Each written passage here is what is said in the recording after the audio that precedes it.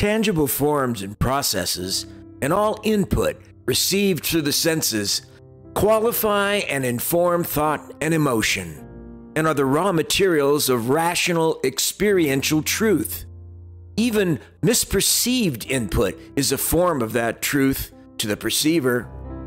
The language of mathematics and science is an utterly distinct and elegant idiom for the reassessment of, arrival at, and articulation of rational truth, but totally inseparable from and validated by external observable fact and the constancy and reliability of material reality.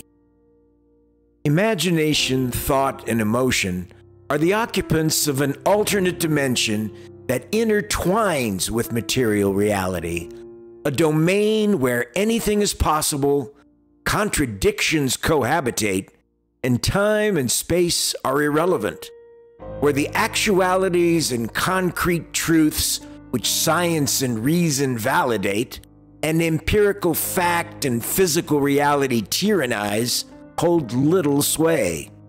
It is here that poetic truth abides.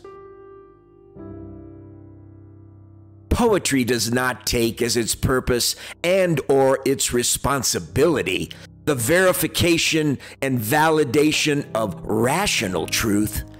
Poetry shouldn't intend to start with either a true or valid premise and end with a proven or validated rational thesis.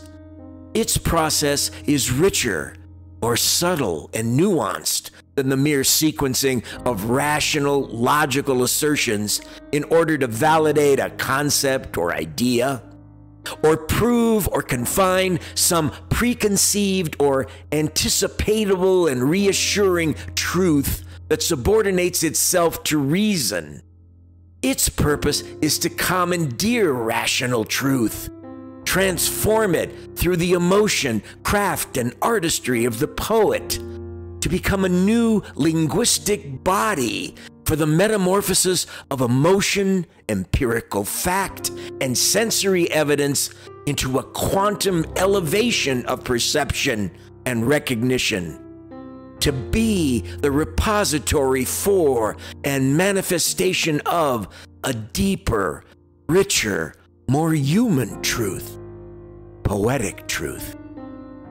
Poetic truth is felt, thought, intensified, and fulfilled to a greater or lesser degree and from poem to poem by an aesthetic, emotional rationale that varies with each poem and each poet's sensibility at work in each poem, created and defined by its own poetic logic, a commingling of rational and emotional assertions from line to line that become the elements of the internal, self-referential poetic logic of each individual work, manipulated and defined at the urging of the artist by the quality of the language, the authority of the tools of craft, and the elegance and dexterity of sensibility at work, in order to assemble and present to the reader a world of internal emotional and intellectual references which,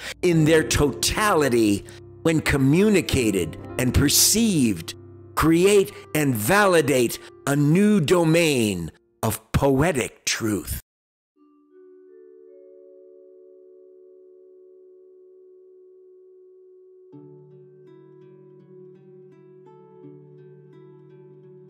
Here are some thoughts from poets and scholars on how this commingling and reinvention in the poetic process arrives at the manifestation of poetic truth. T.S. Eliot said, "The only way of expressing emotion in the form of art is by finding an objective correlative. In other words, a set of objects, a situation, a chain of events which shall be the formula of that particular emotion, such that when the external facts, which must terminate in sensory experience, are given, the emotion is immediately evoked. William Carlos Williams said, "A poem is a small or large machine of words. When a poet makes a poem, makes it, mind you, he takes words as he finds them interrelated about him and composes them, without distortion which would mar their exact significances, into an intense expression of his perception and ardors, that they may constitute a revelation in the speech that he uses. It isn't what he says that counts as a work of art.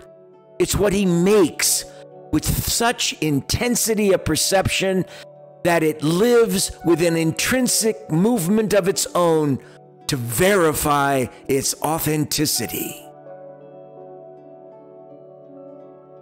Dorothy Sayers said, "Allegory is the interpretation of experience by means of images. A great poetical image is much more than the sum of its interpretations."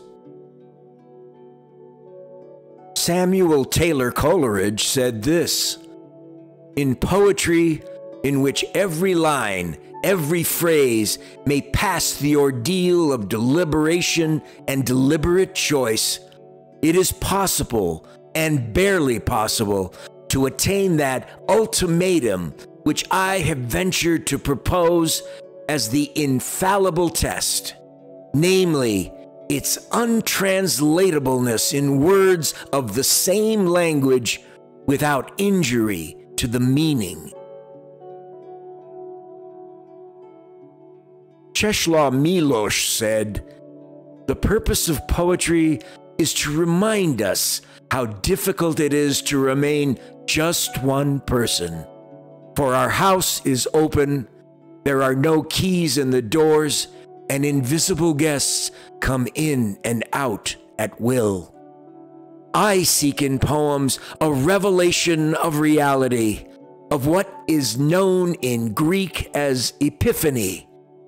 Language must name reality, which exists objectively, massive, tangible, and terrifying in its concreteness.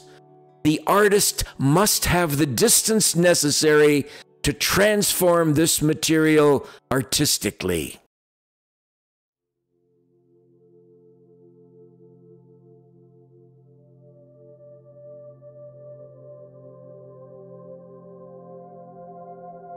The commingling and interdependency of external and internal points of reference, and the manipulation and reinvention of experience through craft and language are the foundational elements of poetic process that ultimately lead to poetic truth. The poet delights in process, in service of its substance, because the brilliance of poetry and of each poem is the fulfillment of its process. Through language, idea, metaphor, simile, imagery, music, stress, visual and auditory construct. Marshall McLuhan, Canadian philosopher, teacher, and theorist, coined this phrase in the 1960s. The medium is the message. If I may mistranslate and reapply his words, for poetry, the process is the poem, and its unique, irreducible poetic truth is the fulfillment of that process. Its poetic truth is in how the how creates the what. Thus, direct perception, emotion, and statement of fact like, for example, I feel alone, through poetic process can become, I should have been a pair of ragged claws scuttling across the floors of silent seas. Or, I will cease to exist is transformed into, oh, as I was young and easy in the mercy of his means, time held me green and dying, though I sang in my chains like the sea. meaning much more on so many other levels, with the richness of the illusory power of image and metaphor and music resonating in the mind of the reader, enmeshing the language of another heart and mind with the substantive and evocative associations and private references of the reader, who connects with the power and depths of that other heart and mind, speaking its poetic truth in ways newly experienced and as if it were the reader's very own. Gaston Bachelard said, "In the realm of imagination, every immanence takes on a transcendence. Each contemplated object, each evocative name we murmur should be the point of departure, a creative linguistic movement. A special kind of beauty exists which is born in language, of language, and for language." And James Joyce writes, "Beauty, the splendor of truth, is a gracious presence when the imagination contemplates intensely the truth of its own being or the visible world, and the spirit which proceeds out of truth and beauty is the Holy Spirit of joy. These are realities, and these alone give and sustain life." Poetic truth inevitably arrives where language, on its brilliant collision course with objective reality, experience, perception, emotion, and craft, is transformed, clothed in the accoutrements of its artifice and its aesthetic eloquence.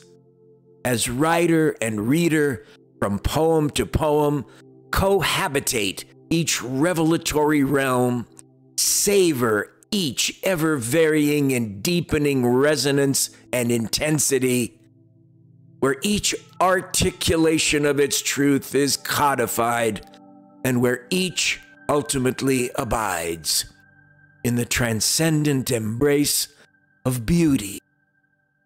It is as John Keats' urn utters to all of humanity in the final lines of his poem, Ode on a Grecian Urn. Beauty is truth, truth, beauty. That is all ye know on earth, and all ye need to know.